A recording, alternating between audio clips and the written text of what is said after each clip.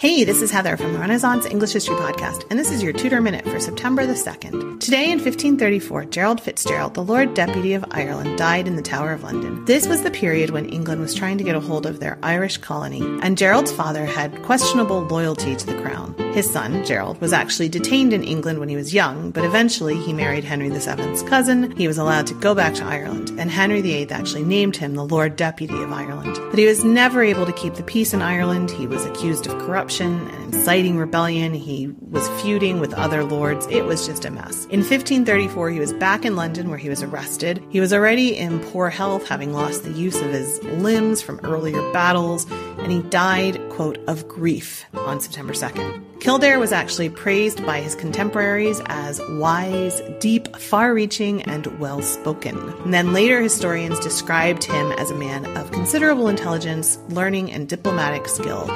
In private life, he was a devoted husband and father, and he was a great bibliophile. So that's your Tudor Minute for today. Remember, you can dive deeper into life in 16th century England through the Renaissance English History Podcast at englandcast.com, where there is an episode on the English relationship with Ireland during the Tudor period.